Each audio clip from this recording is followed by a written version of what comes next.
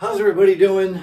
The topic of today's conversation is risk, reduction and elimination. And most people think of risk as, something bad or negative. Humans are really bad at taking risk. We assess risk poorly because we have the fight or flight mechanism ground into our subconscious. So we're going to talk about risk as a tool. And by the end of this video, you're going to understand it much better, how to use it as a tool and how to use the reduction and elimination techniques, which will help you achieve consistency. My name is Frank Bunn. I've been teaching people to reduce risk and get consistent since the Dow was around 9,000.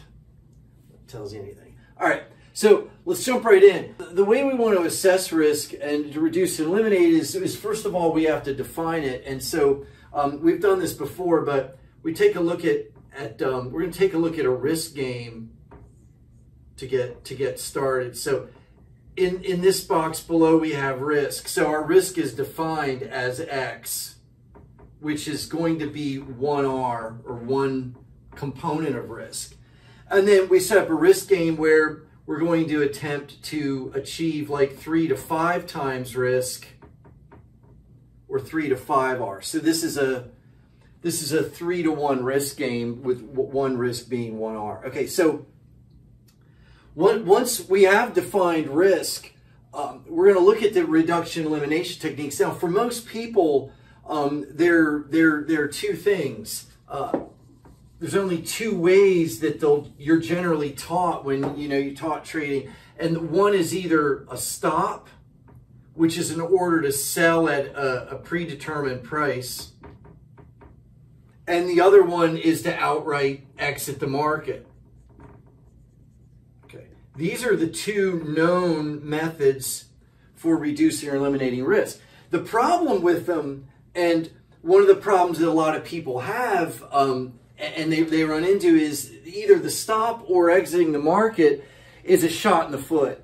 And so you don't get anywhere. So with the problem with the stop is it creates loss of either profit or margin. Meaning if your stock is moving higher and you're moving a stop underneath that as it moves higher, that stop is hit, you're always going to lose either part of your profit or, in the case of loss, outright loss. So margin or profit. So exiting the market, what that does is that's another form of loss, whereas now you forsake the opportunity for future gain. So either one of these really isn't a technique at all. It's a mechanism that people employ because they really don't understand how to observe price and how to analyze price. Okay, so what we're going to take a look at with those two, so those are the two common ones, the stop and liquidation.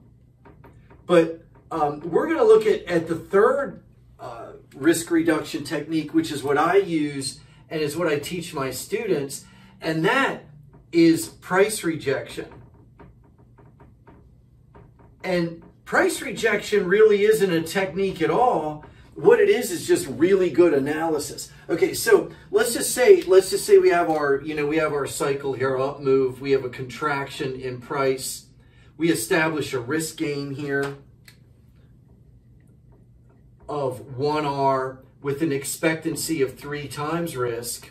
Okay, so if our price point, if we can analyze price properly, okay, we should get an immediate breakout. So if we have our entry pattern,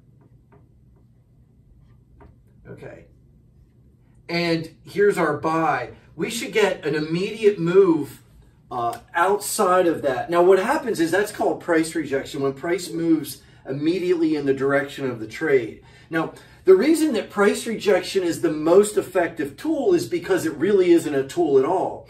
What it is it's price moving away so that you no longer have, or you have less and less theoretical risk. So for example, let's say I bought Microsoft, back when it was $1. Okay. Now at, $200 or $300, I don't have any theoretical risk as long as the market is open. or as long as I have access to the markets. Okay, so risk is theoretically eliminated the further this goes. Well, now this has everything to do with statistics. Okay, so what happens is in any statistical sample, so if we're taking a look at price of XYZ stock here, okay, and down here is where we enter, all right, and here is where the current price is, right? So there's deviations from any given mean are what the stock will do on any given day. Some people analyze it as average true range. Other people look at average volatility. Whatever volatility metric you use, it doesn't really matter.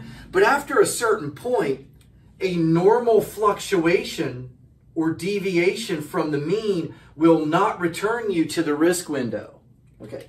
That is the real definition of price rejection. So when you achieve price rejection, as long as you have the market is open and that you have access to it, and you're like 1 or 2 whatever standard deviations away from the mean currently, then you have no theoretical risk. Well, this can be achieved with proper price analysis. Okay, so by structuring your entries so that you get that immediate pop, or if you're selling an immediate sell-off, so that you can move from the risk window into the break-even window. And that's the key to it. So when we go back and look at our risk game, okay, there we have 1R. Here we have 3 times R up here, okay.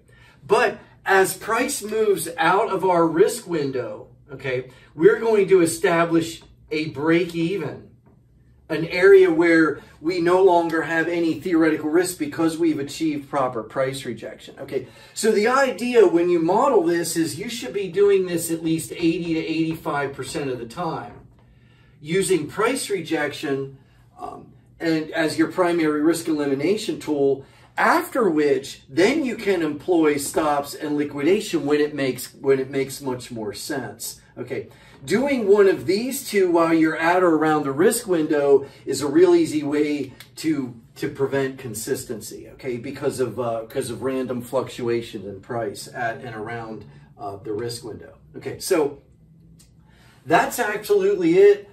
Risk as a tool. So using risk and the size of your risk as a tool, and also price rejection as the primary reduction and elimination technique, will get you much further ahead than a lot of your competitors. Very few people know this or even aware of it, and they certainly can't employ it. What you do need to do is you have to know how to trade so that your low risk entries are very, very effective price points that get you an immediate move in the direction of profitability. So if you want to learn how to do that, I teach it to people all the time. Below this video, you'll find access to my free training, and there you can find out more about how to learn how to trade for consistency and consistent profit. So thank you very much and have a good day.